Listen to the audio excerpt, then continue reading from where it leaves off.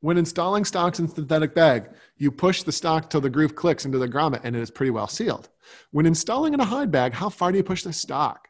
Do you have the groove even with the bottom of the grommet hanging into the bag before you put the clamp on? So first of all, that's not really a hide bag. Well, no, It's got it's a grommets Lee on and Sons. Okay. I'm assuming. Gotcha. So it's a hybrid. Yeah. Well, not necessarily. They have grommets on their standard hide bags. So at any rate, here's the answer, Lou. No, they should go in the same amount. That little groove is designed to be the point for a tie-in on a normal hide bag. You'd be wrapping the cord around that groove. And so all you want to stick out below that is the part that's on the bottom. That's it. Just that under the groove. That's the only part that should be in the bag. Don't leave it sticking in too far.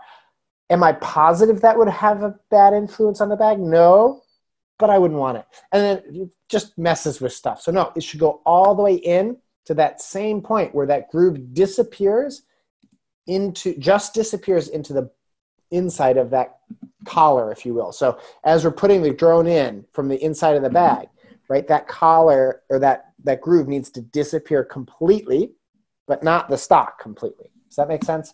Is that clear, Andrew? I wasn't paying attention. Okay. Well, there you go. And then... no, that does make sense. Yeah. So the groove needs to disappear, Lou, but not the stock. Be a bottom edge. Yeah.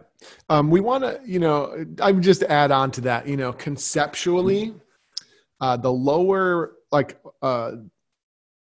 or I guess you could say the higher the stock is tied in, right? So the lower on the actual stock itself that we have that fulcrum point, theoretically, the better the tone will be, right? The further up the stock that there's pressure, the less the drone as an entire unit will be able to vibrate. Does that make sense?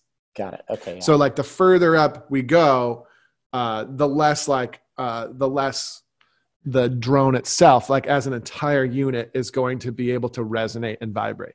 And we dampen it the further up we go, which is part of why grommets are like not 100% ideal. They're super practical, but for ultimate tone, they're not super ideal because we're grabbing more and more of the drone and dampening it with a grommet.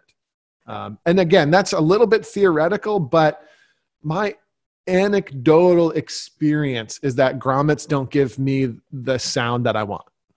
So just food for thought. Just food for thought. It's not, just don't take anything I say as dogma because we are anti-dogma here. But that's been my experience.